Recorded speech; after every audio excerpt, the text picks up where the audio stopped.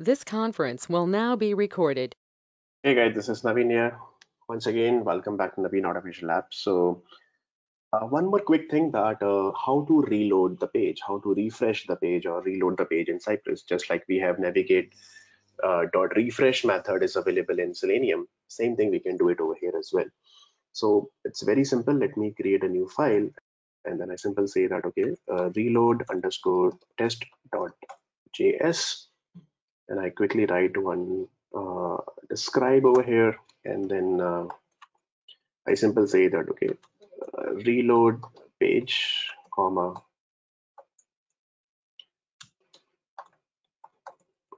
okay, and then I'll write one hit block.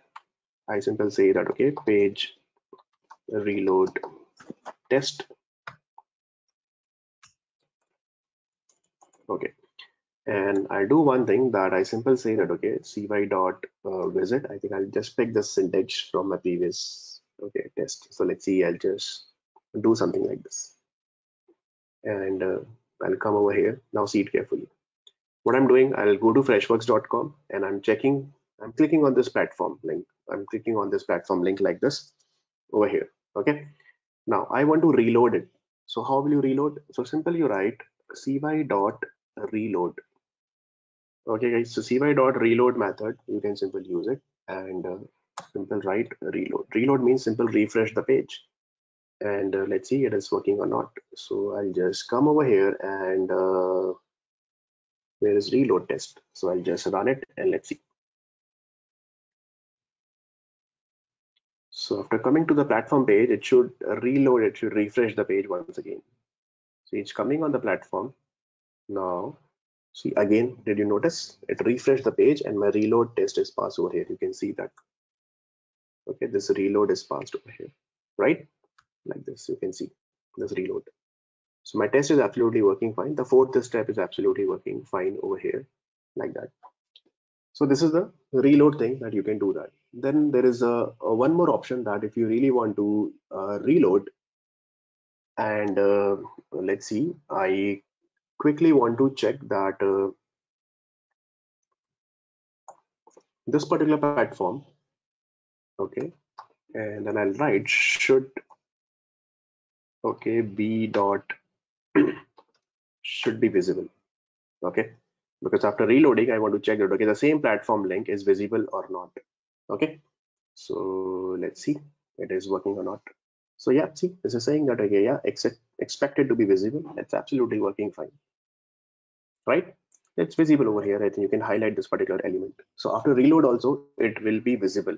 But in Selenium, what happens that, okay, in Selenium, when you reload the page and you doing this and you are performing this action on the same element, it will give you a stale element reference exception. But here you don't need to create. It's simply saying, okay, cy dot contains. So it will take this particular element. It will check it's visible or not. That's it. Okay, you can do that. Now there is one more option. If you, let's see, I'll do reload once again. So simple write reload and then the bracket. If you really want to reload forcefully, reload. So you simple pass true over here. Okay. If the reload is not happening or something like this, or forcefully you want to reload, so simple write reload and pass true over here. So it will exactly reload over there. Okay. So you can see that, okay, reload is true. So it actually will make sure that, okay, yeah, the page will be refreshed for sure about it. Okay, so reload page without using the cache, it will simple reload it, right, guys? Like that. So this is another thing, and yeah, I think it will automatically reload. Will automatically, you can use as a chain function also. You can reload and then you can use. Again, you can check contains is there or not. So let's say I want to check that, okay, hey, contains platform or not. I want to check, and then you can use it as a, okay, as an assertion over here that, okay, it again it should be a dot visible like this. So first you reload and then again after reloading you check platform is there or not, and then it should be visible. So as an assertion also you can use it once again. Okay, now see the second assertion is again getting passed over here. So like this also you can simply do that. So it's a very simple, okay, to uh, trigger the load event by using the cy.reload. You can use as a chaining function, you can use as an assertion also. Okay, like that you can simply do that. Other than that, yeah, so these are the basic things are available with the reload. You can pass the same thing. If you really want to pass the timeout, you can pass the timeout also. Okay, while reloading, if you want that, okay, yeah, a specific timeout you want to give, you can do that. So okay, it's a simple like in a bracket, you simple say that, okay, yeah, the okay, that not like this, one second, just the way we did it last time, right?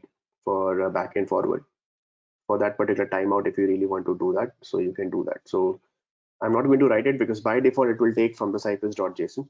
So if you really want to take a timeout, you simply write okay, suggestions are not coming like this. So okay, I'll do one thing that okay, let's take like this. It is taking a lot.